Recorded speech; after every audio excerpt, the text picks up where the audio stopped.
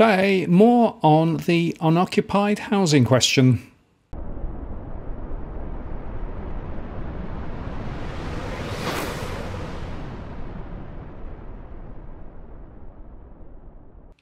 Hello again, Martin North from Digital Finance Analytics, web latest post covering finance and problem news with a distinctively Australian flavour. Well, a few days ago, I made a post about the census and the 1 million unoccupied residential dwellings that was reported in that particular return, which of course was done last year, and the data came out quite recently. I had a number of people ask a whole bunch of questions about this, and I thought I would do a further dive into the data. And in fact, what I've now done is to plug the ABS unoccupied housing data into my modelling, which gives me more insight as to what's actually going on. So by way of context, here is the relevant section from the census. The series is called G36 Dwelling Structures, and it's the count of private dwellings and persons in occupied private dwellings. And they actually separated out by houses, different types of semi-detached houses, flats and apartments, including, of course, 1 or 2 story blocks, 3 story blocks, 4 story blocks, 9 or more story blocks, and attached to a house. And we've also got other dwellings such as caravans, cabins, houseboats, improvised homes, or very importantly, houses or flats attached to a shop or office. And that gives us a total. And then we also have the total of occupied private dwellings, which is the sum of that, plus the unoccupied private dwellings to give us the total across Australia. Now, I have looked in detail at the way the census is constructed and specifically where they get the identifying information from with regard to how many houses or apartments or units, etc. there are. So I can't tell whether they use electoral data or other information, maybe rateable value information from councils. It's just not clear. So we actually don't know what the baseline starting point is, but nevertheless, they did report that there were about 1 million properties that actually were unoccupied on census night. And as I said in my previous report, that of course would include some people who were in one home rather than the second home. It would also include people who were absent for various other reasons, plus, of course, those properties which may just be vacant. And some of those will be in holiday areas where they could be holiday homes, for example. So it is quite complicated, but it is worth looking in more detail at how this all pans out. And what I've done here is I've taken the unoccupied count in each of the states and also mapped the percentage. And so you'll see in the ACT, relatively small number, and it's just under 8% of dwellings unoccupied. Now in New South Wales, it's quite a lot higher. It goes up to nearly 300,000 unoccupied dwellings across the state. And there, the total count is over 10%. In the Northern Territory, it's a very small number, but it's about 14% of dwellings that are unoccupied. In Queensland, it's just under 190,000 and just under 12% that are unoccupied. In South Australia, it's about 75,000 unoccupied private dwellings, and that's about 15% of dwellings. In Tasmania, it's a pretty small number, but it's 16%. In Victoria, again, it's close to 300,000, and it's around 14% of dwellings. And in Western Australia, it was about 100,000, just over, and around 16% of dwellings unoccupied. So it does vary considerably by state, but the more interesting question is when you look at it more granularly, you start seeing a few quite interesting things. What I've done next is I've gone to the individual postcodes and I've calculated for each postcode, the postcode obviously itself, the location, the area within which it is in, the total count of unoccupied dwellings, the percentage of total dwellings that are unoccupied. I've also put the housing count there and also the mortgage stress. The first observation is there's very little correlation between mortgage stress and unoccupied properties. So let's look at the top few in some detail. We start with postcode 3000, that's in the centre of Melbourne. And there we have more than 10,000 unoccupied properties in that postcode, and that's 32% of all properties there. Then we go to postcode 2540, that includes Sanctuary Point, St George's Basin, Sussex Inlet. And that, of course, could well be a story of second homes. Maybe, maybe not. A lot of people in Canberra may well have second homes down in southern New South Wales on the coast. More than 7,300 unoccupied there at 28%. Then we go to postcode 4217 in Queensland. That includes Surfers Paradise and Main Beach and areas there. And there we have more than 7,000 unoccupied, or 27%. Then we go across to Western Australia in the Mandurah area, where we've got more than 6,000 unoccupied properties. That's more than 17% of all properties vacant there at the moment, according to the census. And as you will know from my earlier work in this area, this whole postcode has been struggling for some time with falling property values, higher mortgage stress, and many property investors underwater. So this is probably more than second holiday homes. Then we go to Mornington Peninsula, postcode 3941 actually, and there more than 6,000 unoccupied, that's 53%. Now that could of course be second homes there. Then we go to Cowes, postcode 3922 in Victoria. And again, that potentially could be holiday homes, more than 5,000 unoccupied, but that's 55%. But then we go back to South Bank, postcode 3006, right back into the centre of Melbourne again.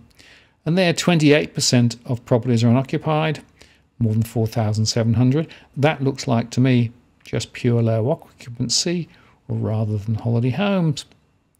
Then we go to Broad Beach and Mermaid Beach and other postcodes there in postcode 4218 on the Gold Coast. 21% vacant, 3,892.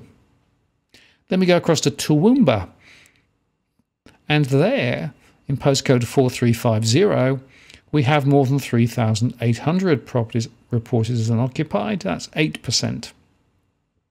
Then we come back to Sydney, postcode 2000, centre of Sydney, of course, and there 3,800 are actually unoccupied, or 25%.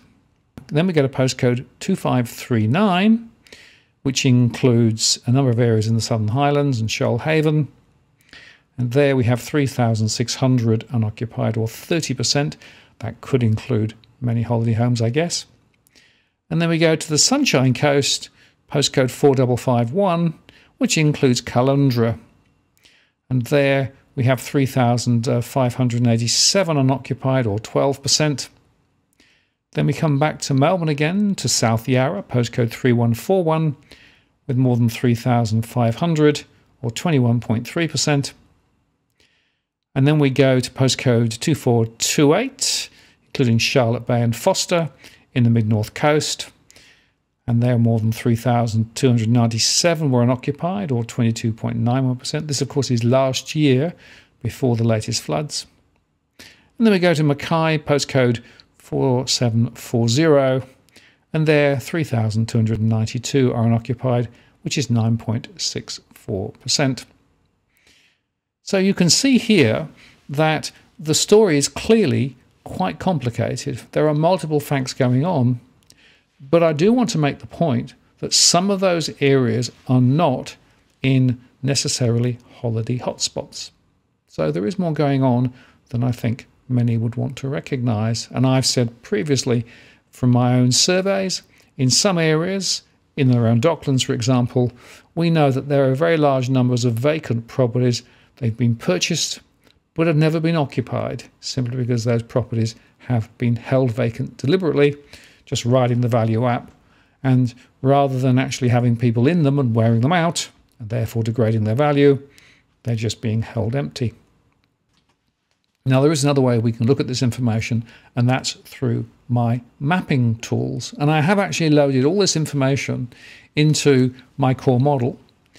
And I will, just before I move to show you the maps, I'll just show you how it translates into my core model. So now, for every postcode in the core model, there's a new section here, which actually highlights the property profiles. So if I look at postcode 3000, in that postcode there are 7 houses, there are 21,559 units, or 99.1%. There are 188 other, and that includes people living over shops. And the total occupied number is 21,754. They also reported 37,142 people, which is a population ratio of 1.16. It does vary quite considerably by each postcode. And as I said before, vacancies 10,259, or 32%. So I have this information now available for every postcode in my model, and those who have access to it via Patreon next month will be able to access that additional information. But now what I want to do is show you my mapping more specifically. And here's an example from Sydney where we're showing the percentage of properties vacant. I've gone with percentage this time rather than counts because I suspect that gives us a better view of what's going on. And you can see here that closer into the centre of town, well, there are a number of quite high counts around North Sydney and just into Sydney CBD itself. If you pull out from that, you start to see some of the cooler colours, which is an indication of lower counts, and many of them are 7 to 13 or even 7% and below. And if you pull out further, it's pretty much the same story, which suggests that some of these areas are definitely vacant, not necessarily because of holiday accommodation. I'd also highlight the fact that Parramatta and Homebush Bay in those areas are also somewhat higher, as well as those areas towards the northern beaches. And pulling out a little further,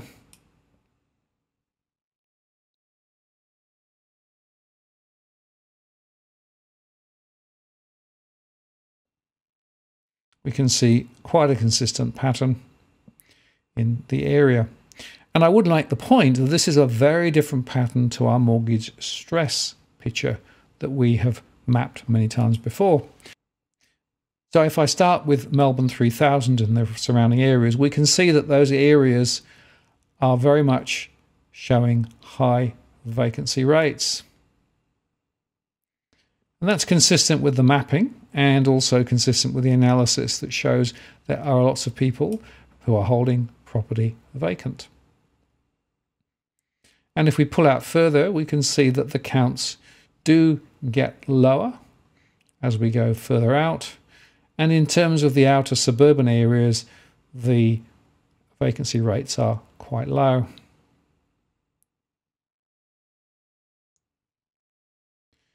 It's also worth noting, if we drop round beyond Geelong into some of those holiday areas, we can see very high counts of percentage of properties that are vacant. Remember, that was census night during the week, so they might well be holiday homes. If I then go to Brisbane, again, in the centre of town, the vacancy rates are quite high.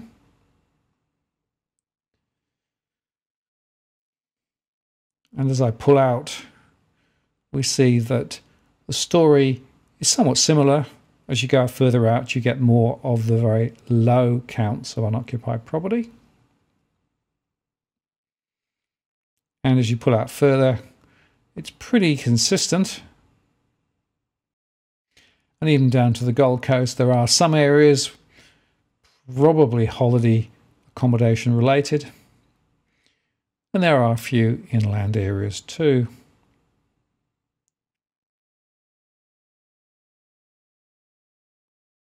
I also make the point that somewhere like Ipswich, which has very high stress, has relatively low unoccupied properties, which I think is quite interesting. Now if I go to South Australia, again we find that in the centre of town there's quite high levels of vacant properties. But if we pull out from that, the story becomes pretty consistent with very low levels further out in the urban suburban areas. It's also worth highlighting that some of the coastal areas are a bit high. Again, that could be second homes, I guess. And indeed, up in the Adelaide Hills, you could argue the same. Now, if we go across to Perth, again, we find a similar story. Close into the centre of Perth, the vacancy rates are pretty high. If you pull out, you start to see a different story, with a lot of the inner suburban areas very low in terms of vacants. Some of the coastal areas, for example, around Cottesloe and Fremantle, would seem to be more vacant, and that may well be, again, holiday related.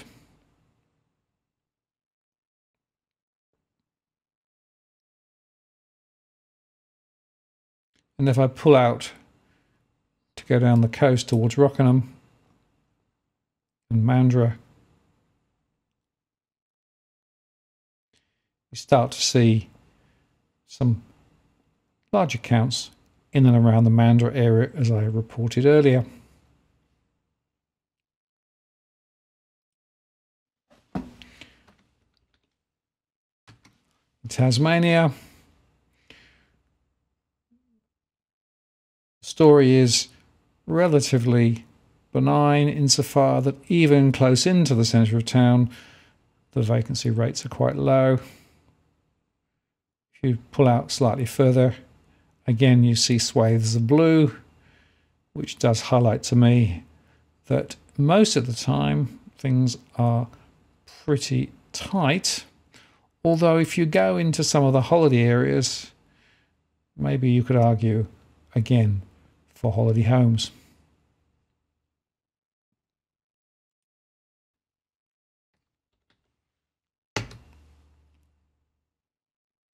And just to complete the picture, we'll look at Darwin with some levels of vacancies.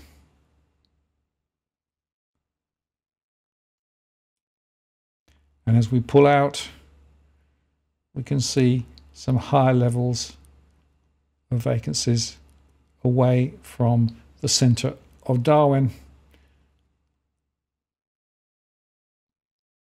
But the numbers here, of course, are pretty low. So whether it really has much consequence is hard to tell.